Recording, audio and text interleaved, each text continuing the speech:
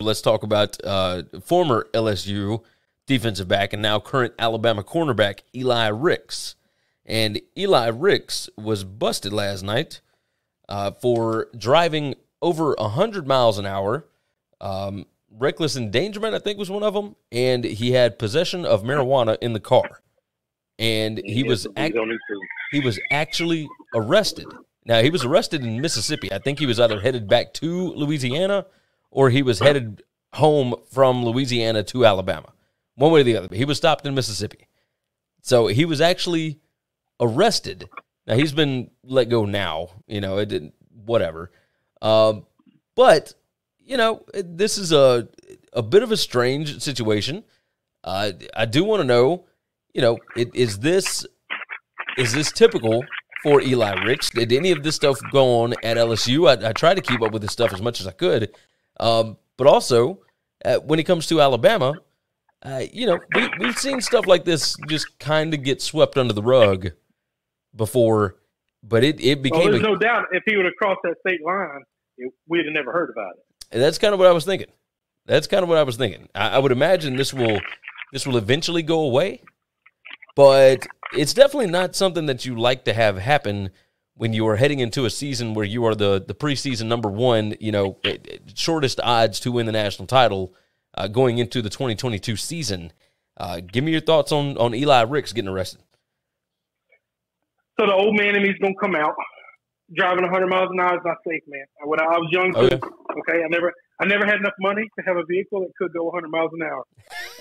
And now that I finally do, I don't want to do it because I value my life and I value the life of other people a little bit more. I have a issue with that, but that's just young, dumb, and that's nobody has a patent on that. All right, it's not because he's at Alabama that he did this. No, this is 18, 19, 20-year-olds who feel invincible, and this is what they do. And I just the old man in me wants to tell them, hey, let's chill out a little bit, all right? All right, I got no problem with the bag of weed in the back seat. Well, no, because if he had been pulled over in Louisiana, that wouldn't even be that wouldn't be a crime. No, smoke a little bit of that and you'll slow your ass down. Okay, I'm not telling you to smoke and drive. I'm just saying he wouldn't have been going 100 miles an hour if he'd have been chiefing on a weed. Yeah, you're probably right. In the state of Mississippi, the great Magnolia state that we live in, that plant is very illegal still. Very illegal. Very, very, very, very illegal. Illegal to a point to where we passed medical marijuana in 2016. Passed it. No, 2020. Passed it by 73% population vote. Passed it. And our state legislature of Mississippi said, our citizens do not know what they are getting themselves into. And we are going to somehow make this not happen. It was it was the Supreme Court. Yeah. The state Supreme Court, yeah. They hate pot so bad that they're willing to say 73% of the population of Mississippi do not know what they're talking about, and we're going to take this away from you yet again. Yes. So, very illegal in this state. You got to know these things if you're going to be driving around in them. It's just crazy. It's absolutely crazy. But I don't think. Look. He's never. I'll say this: if you enjoy pot, LSU was not the school for you over the last 10 years, 15 years, because they came down real. We've had several big-time players, star players, 5-star guys, transfer out, and they were not like hiding it.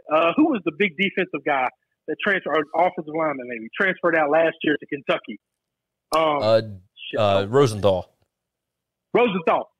And he openly said, 2 recruits coming in. You like to smoke weed? Don't go to LSU because they are going to test you. They will not cover it up, and they will suspend you. Yes. And it's dumb. It's one of the things that pisses me off the most. We fight over stupid things all the time. You were not wrong at all. I'll have a lot strange. of people try to tell me that that's my opinion of it being dumb. And other people see pot as very dangerous. And so they are glad that it's illegal. And I tell them, your opinion is wrong. Yes, that's not an opinion. That's just wrong. The world would be a better place if they just made me the czar over everything. If I could just snap my fingers and make everything right, we would have very few problems. You got your application in for NCAA president? I don't know how to do that. I think they posted it on like Indeed or something. On Indeed, I do have a bomb-ass resume. There you go. Because I did just apply for a big boy job that I never even got a call back from. Well, there you go. Y'all put in for this one. I'm going to post to it. Do you think that me referring to the organization as a terrorist group at any point in time will come up, or what are the chances that they just didn't listen? I would imagine that they didn't listen, but if they ever took you seriously as a candidate, they'll probably comb through some of our prior shows. I'm gonna bet you're wrong on both of them. Well, I'm gonna bet you're right on the first count. I bet you're wrong on the second one. I'm gonna bet there's no chance they're gonna spend the next 32 hours or have somebody spend the next 32 hours listening to this. And if they do have someone do that, that person's going to be low wage, college age, and they're going to like me. Probably so. They're going to be like, bring this dude in. He's perfectly fine. He's never done anything wrong in his life. You might be right about that. And if you are that person right now, find me, call me. I promise you, I bet I pay better than the NCAA. You can. I bet they pay you nothing. You can find Chris on Twitter at ChrisBGNN. Yeah. My DMs are open. Some people say mean things. Some people say nice things. You can say anything you want to. There you go. I block nobody.